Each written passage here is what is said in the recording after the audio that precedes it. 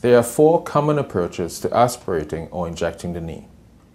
These include the medial retropatellar, lateral retropatellar, anterior and suprapatellar approaches.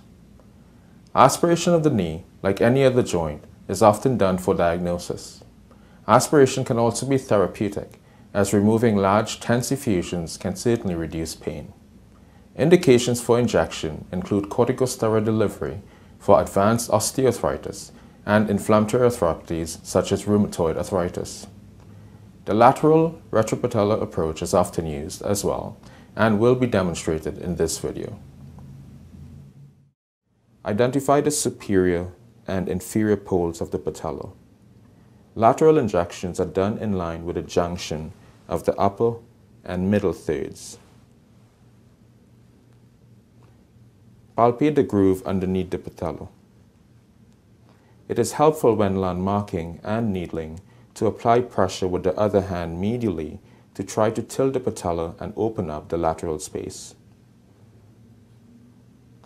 Using a retractable pen, mark a point within the deepest part of the groove.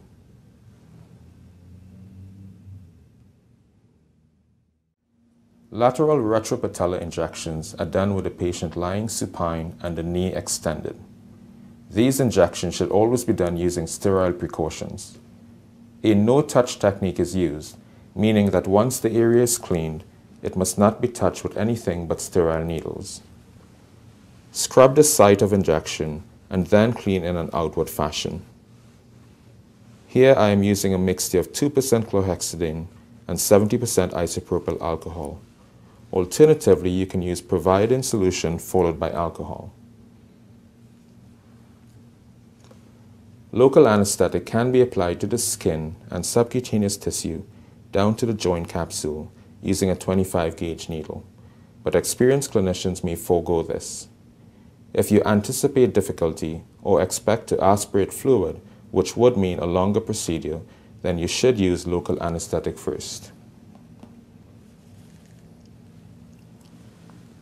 Here I have a mixture of 60 mg of Depo-Medrol mixed with 2% xylocaine without epinephrine to a volume of 5 ml, and I am using a 22 gauge 1.5 inch needle.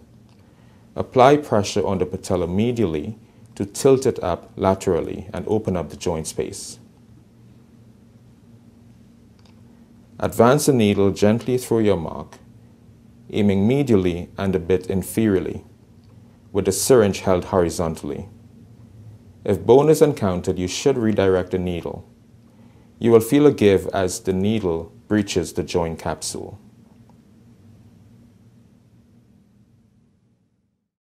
Always aspirate to ensure that you're not in a blood vessel, and then inject the solution. This should go in freely. If there is any resistance, then withdraw and adjust the needle accordingly. Finish off by drying the site and applying a bandage. Thanks so much for watching. I hope this was useful to you. Please remember to subscribe. There are lots of other videos including other injection techniques and physical exams. Thanks and bye for now.